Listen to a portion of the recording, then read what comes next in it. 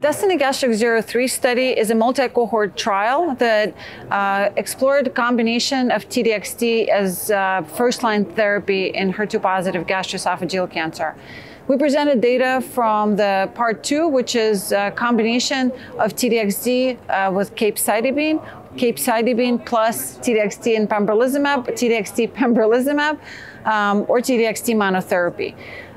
This was a 6-cohort study, multi-center global study enrolling patients with HER2-positive, IHC3 plus or IHC2 plus FISH positive patients by local testing. So central testing was performed but not required, irrespective of PD-L1.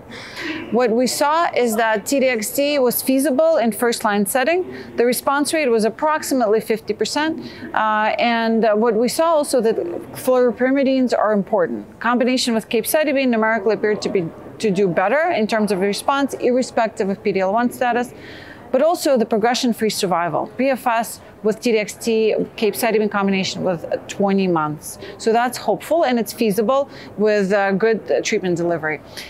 Combination with Pembrolizumab with full dose T-DXd and Capecitabine unfortunately was too much. It was too toxic with higher rate of grade 3 and greater side effects as adverse events such as chemo side effects, but it also interstitial lung disease with combination with Pembrolizumab. So the efficacy in that arm is difficult to interpret because there was not sufficient drug delivery and the median number of cycles was quite low. What we're doing is we're looking at combination of T-DXd at 5.4 mg per kg plus Capecitabine and Pembrolizumab, and so far so good.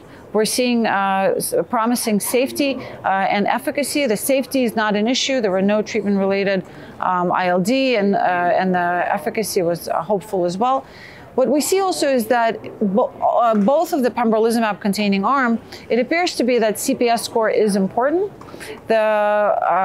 Most patients had PD-L1 testing, but not all. But in a cohort that had PD-L1 testing, there was a trend toward higher response rate and better PFS, numerically at least, with PD-L1 positive patients.